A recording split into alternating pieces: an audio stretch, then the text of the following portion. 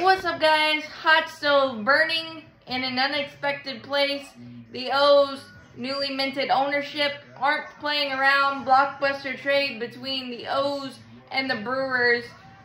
Corbin Burnes heading to Birdland for shortstop Joey Ortiz, left-hand pitcher DL Hall. Both of those guys are top 100 prospects, and the 34th pick in the 2024 MLB draft heading to Milwaukee. And I was waiting for the Orioles to do something flashy and splashy because all their young talent and how fun they were and electric they were last year. This does it. Obviously, Corbin Burnes is a rental, but you just got your ace of your staff with all your young flamethrowers to go along with that. That feels really, really good if I'm an O's fan. Plus, it shows the new ownership isn't playing around. And their farm system is still stacked. From the Brewers' perspective, I'm kind of confused. I mean, 2 top 100 prospects for a rental is good, plus a draft pick. But this feels like you're going half in, half out.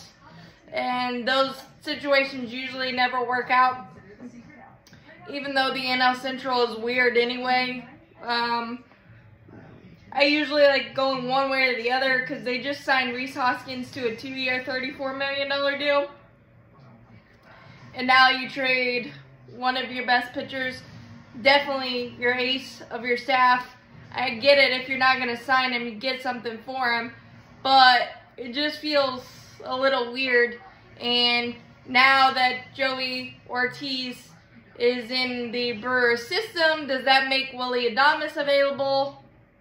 I don't know, but that would be a good think about for the Braves.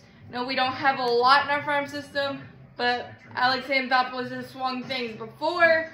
But half in, half out is a tricky way to see and do a baseball team.